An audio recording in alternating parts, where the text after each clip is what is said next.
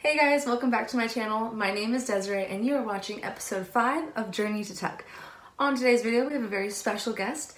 I am doing a question and answer with my surgeon, Dr. Kerendian. I went to go meet with him, see his work, and just get in touch with him, meet his staff, and they were awesome, by the way.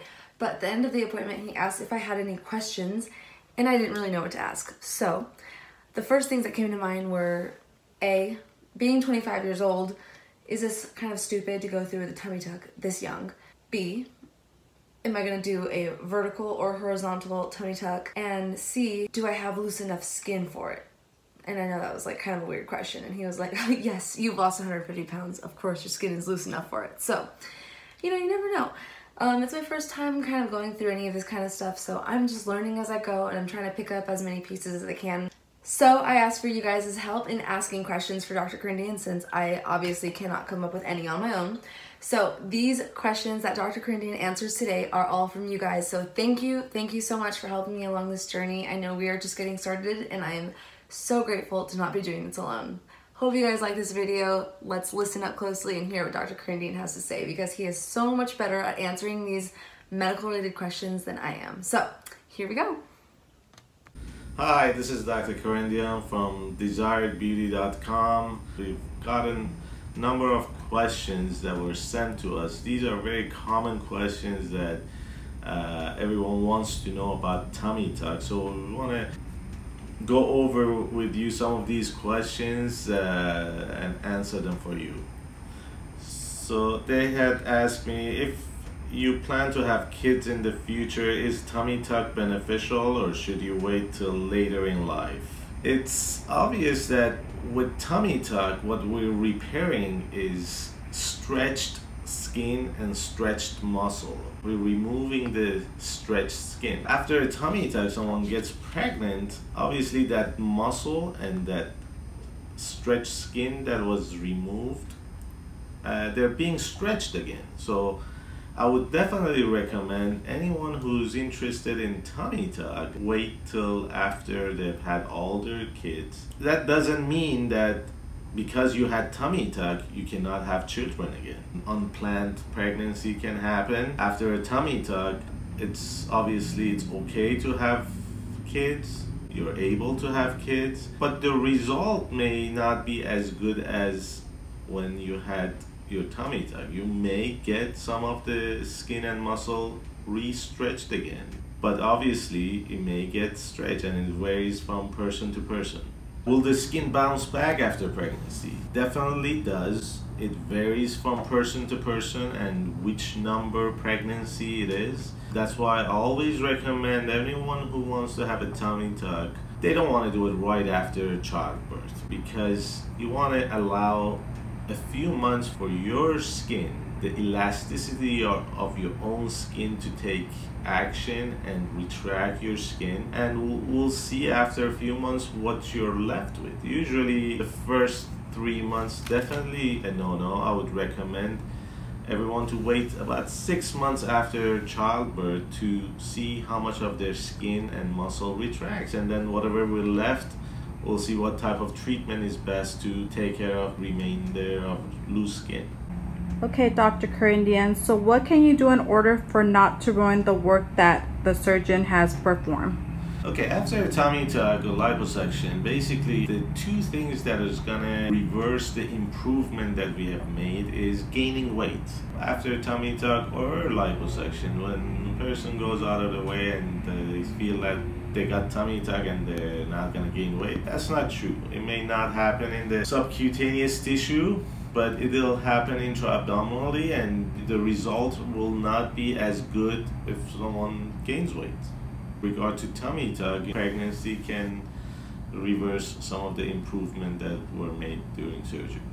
If you were to get pregnant, or if you did not take care of the work that was performed by the surgeon, can you have a revision later on in the future? Definitely a revision of tummy tuck is possible. We do quite a bit of that. But one thing I want to make sure everyone understand, the best result from a tummy tuck is going to be your first surgery. So please, everyone, make sure that you go to the best doctor that can do the best job the first time. Because revision of tummy tuck, even though we get a lot of patients from other physicians that they haven't done their best work, we can improve the result, but the first time you can get the best possible result ever. Okay, we had another question from a young lady. They were asking me if it's better to get a big mommy makeover where they do tummy tuck, breast augmentation, breast lift or reduction, butt lift,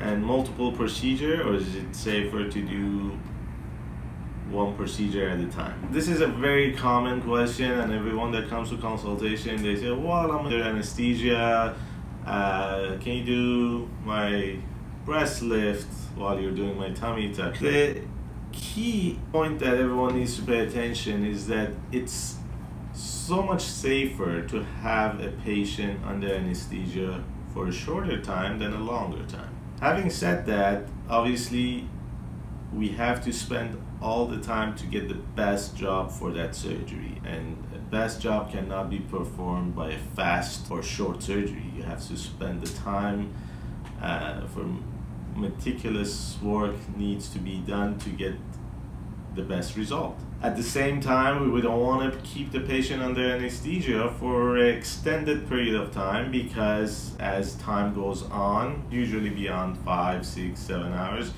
the risks of anesthesia and complications increases. So it's so much safer to do 2 shorter surgery than 1 very long surgery.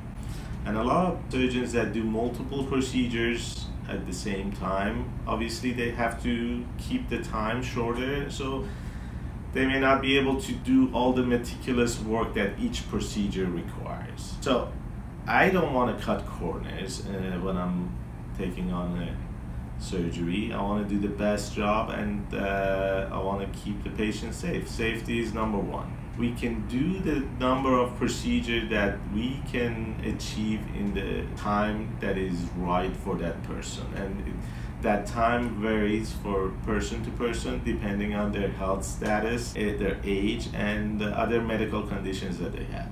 We had another good question. Do you recommend getting liposuction on any part of the abdomen while getting a tummy tuck?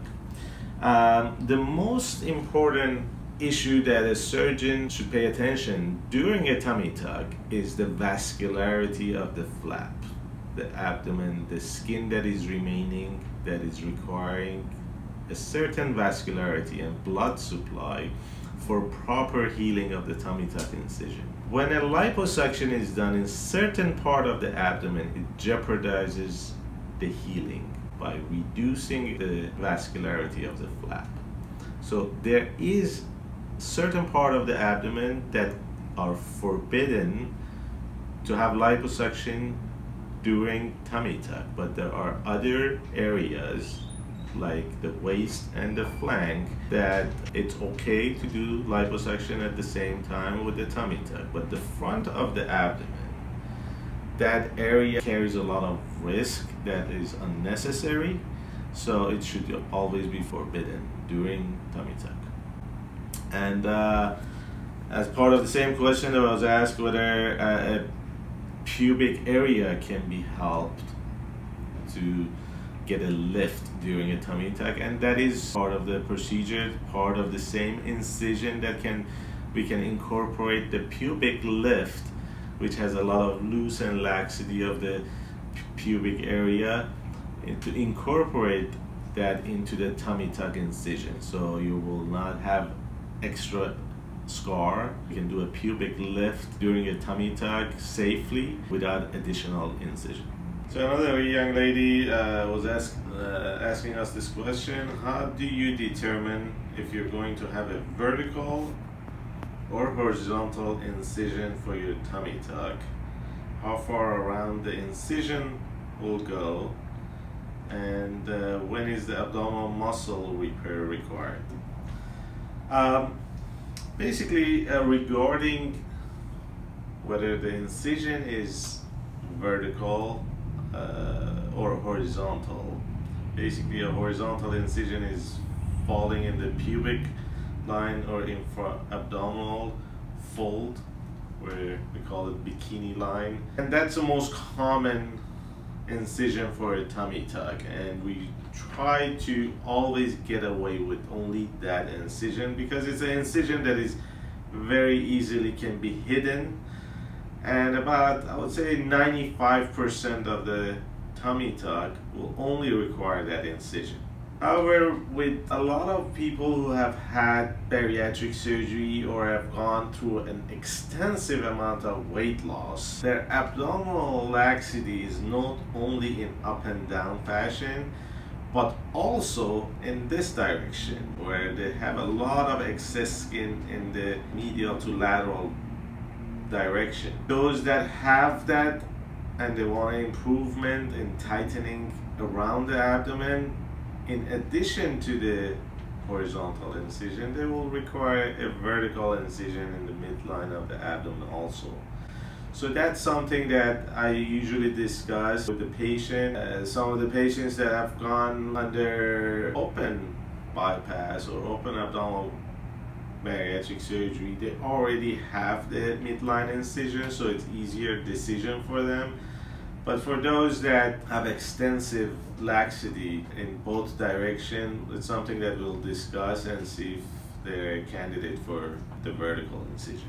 Who requires a muscle repair is basically anybody that has had stretched muscle. Those that have had pregnancy, they usually have stretched out muscle, and by tightening their abdominal muscle, they get a more of a corset tightening, where they get tightening of the abdominal muscle, so it'll be more pulled back, and they get a better figure because of it. Those who have gone through an extensive weight loss also can benefit from tightening of their abdominal muscle. But it's something that we can see during the surgery, how loose the muscle is and whether there is a separation of the muscle called diastasis recti. So when we see that, it's basically it's repaired at the same time. And part of the same question was, how far is the incision gonna go in the tummy tuck? Basically, the pedicula, or the folding of the laxity of the skin, is what determines the extent of the incision. And some people, the incision is shorter, and some is going to be longer based on how far their fold is and how far the skin laxity is. If they have a fold that is farther and we keep the incision short, then they're going to end up with a, we call it dog ear, which is some excess skin on the side, and most people will not be happy with that. So we want to make the incision where that to remove the entire laxity, including the sides. And again, that's determined by the extent of their fold. Another common question was, how long is the average surgery time for a tummy tuck? Some people may say, I'll do a tummy tuck in 2 hours, 2.5 hours. Some say 4 or 5 hours. But a fast surgery, it would have to cut corners or not pay attention to a lot of the details that a tummy tuck really needs. My average tummy tuck cases, obviously it depends on the size of the patient, it's run somewhere between 4 to 5 hours, because I like to spend a lot of time on the incision, a lot of the details of the surgery that takes a lot of attention, and I want to do a perfect job, not just a fast job. Next question was, can you do surgery on people from out of state? Yes, we do get patients from other states as well as patients from other countries. But the most important thing is planning ahead and also allowing some time for recovery. I don't want to do surgery on a patient and has to leave in a day or two after surgery. That's not the best idea. I like to be able to take care of the patient for a few weeks. I would say that if they're coming from out of state or other countries, basically they need to allow some time to be close by for their recovery, so we can take the appropriate care. We had a question from another lady regarding tummy tuck. What is your infection rate? I'm proud to say that not only my infection have been 99% free, but also our facility has been without an infection for the past, I would say, 7 to 8 years. We passed our accreditation with flying color. There are certain protocols that we follow, and it's one of the things that all the do's and don'ts are based around how to minimize the risk of infection and other complications. Please understand that infection is a possibility with any surgery, and it can happen at any time. But there are certain protocols that we follow to minimize these infections, and certain things that we as a surgeon can do and my staff can do, and there are certain things that the patient has to follow after they go home, because there are certain things that they can do to cause the infection later on during their recovery time. So we spend a lot of time with our patient explaining what to do, not to do before surgery, what to do and not to do after surgery, and all these instructions are geared to not only minimize the infection rate, but also minimize other possible complications that we know that may happen. Another thing, we have full control of what type of patient is being done. As at hospitals, there are sick people, and a case of pus may be done in the operating room before a patient goes for a tummy tuck. We don't have those things in the private surgery center. Everything is controlled, only clean cases are done here, so that minimizes infection as compared to hospital operating room as well. Dr. Kerendian, what is the recovery time for a tummy tuck? How long can we plan on being out of work if we have a desk job? When can you return to the gym and lifting weights? And when can you do core exercises again? Well, the recovery time varies from person to person, and also based on the type of work that they do, whether it's a physical work or a desk job. And another factor is whether a muscle plication or repair and tightening of the abdominal muscle was performed or not. That plays a big factor in their recovery time and the discomfort that they feel in the first week after surgery. But in most cases, basically, most people are able to go back to a desk work in about a week. There's going to be some discomfort, maybe they need to take more breaks, but they're able to do a desk work in about a week. Most of my patients are very comfortable with doing that. Going back to exercises, I would say they need to wait about a month. Do regular exercises, very vigorous exercises, including lifting. That would probably be comfortable doing that in about 2 months. And the only thing you need to wait on longer is on those that muscle tightening have been done and muscle plication have been done. I would not want them to do any core exercises like sit-ups or crunches for about at least 3 months, because we want those sutures to heal well and the muscles to get stronger before they exert pressure on those sutures. At 3 months is reasonable to wait. Can you sleep in the bed after surgery? Do you have to sleep in a recliner? How soon do you have to be up and walking? And do you need any special garments while recovering?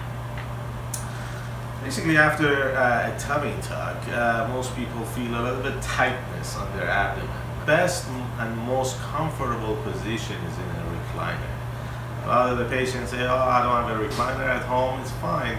I usually recommend them to put some pillows in their back so their back is inclined, and some pillow under their knee so their knee is flexed. That takes the tension off their incision, and that's how they're most comfortable. As each day goes by, they're comfortable laying without an inclination of their bed or anything on their back, so they can go to a regular position as they're comfortable. Some say, can I sleep on my tummy or can I sleep on my side? Yes, any position they're comfortable, they can sleep in. And as far as the garment, yes, there is a special garment after tummy tuck that everyone needs to wear. Everyone loves it because it gives them more support. It also keeps the swelling to a minimum. Usually after I tell the patients they can stop wearing it, a lot of them they say, you know what, I feel more comfortable with it. So usually I'll ask them to wear the garment for about a month after the surgery, but they don't have to wear it 24 hours a day. They can take breaks for hours and hours, but they need to wear it most of the day. The next question we were asked was, there medications or products that are used after the surgery for the best outcome, and is there a special diet that we have to follow? Basically, after surgery, there's some pain medication that are given to the patient for their comfort. I always ask them the first week they may need the stronger pain medication, and from the second week they can resort to less aggressive pain medication like just Tylenol, regular Tylenol. People are comfortable with just regular Tylenol on their second week and on. We also have the patients on prophylactic antibiotic. Take some antibiotic after surgery just to prevent any possibility of infection. And as far as diet, they can just go on regular diet. Obviously, the day of the surgery, they need to go with more liquid diet and just take it easy as far as the volume that they ingest. Second day after surgery, they can just be on regular diet, whatever they desire. Obviously, you still want to keep your weight and manage the weight, but they can be on regular diet. And as far as products being used on the incision, we recommend silicone-based dressings, like silicone strips are very effective to minimize the appearance of the scar, or silicone-based paste that can be applied on the incision. Those have been shown to make an improvement, reduce the chance of keloid, hypertrophic scar, and minimizing the scar. As far as putting certain oil or not putting oil, or the rest of the skin, that doesn't really matter. But these are something, the silicone-based dressings are something that have been proven to make a difference in the appearance of the scar, so I recommend them. Thank you for all your inquiries. I hope I answered all your questions, and if there are any more questions that come to your mind, please let us know. This is Dr. Kerendian at desiredbeauty.com. Well, I hope you guys enjoyed today's video, and I'm so thankful that Dr. Kerendian took some time to answer all of our questions. I could not have done that without you guys, so thank you so much. If any other questions came to mind while you were watching this video, or you feel like you need a little bit more elaboration of certain questions, drop your questions down in the comments below, and while you're at it, make sure you like this video and subscribe to my channel so you can keep up with my journey to tech.